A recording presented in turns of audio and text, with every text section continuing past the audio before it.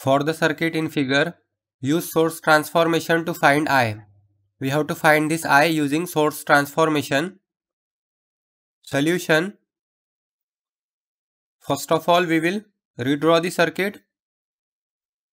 Now we will convert this voltage source into its equivalent current source. So here this will be a current source in parallel with this 10 ohm resistor because it is in series with this 20 volt voltage source. So its equivalent current source will be in parallel with this 10 ohm. The direction of this current source will be like this. Current is equal to voltage divided by resistance. Voltage is 20 and resistance is 10. So this will be 20 by 10 is equal to 2 ampere. And this will be short circuited. Now we will convert this current source into its equivalent voltage source. So here we will draw its equivalent voltage source. The direction of that voltage source will be like this. This will be positive and this will be negative polarity. Voltage is equal to current into resistance. Current is 2 ampere and resistance is 5 ohm. So this will be 2 into 5 is 10 volt. Now we will erase this. Again, as we can see that this 5 ohm and 5 ohm are in series. So this will be 10 ohm.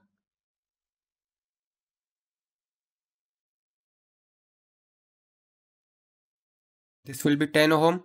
Again we will convert this 10 volt into its equivalent current source. So here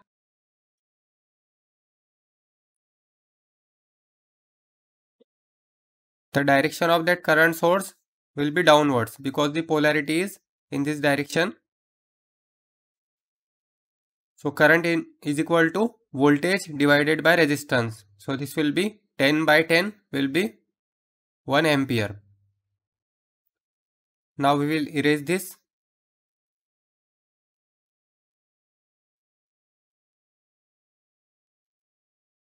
Now as we can see that this 2 ampere and 1 ampere are in opposite direction.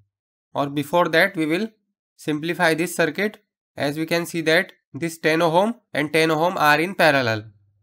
So 10 ohm parallel with 10 ohm will be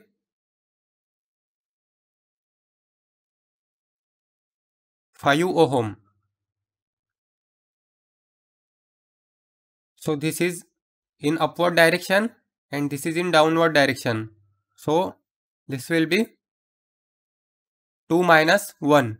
So 2 minus 1 is 1 ampere.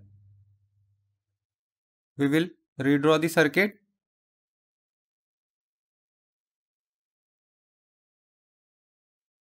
One ampere upwards.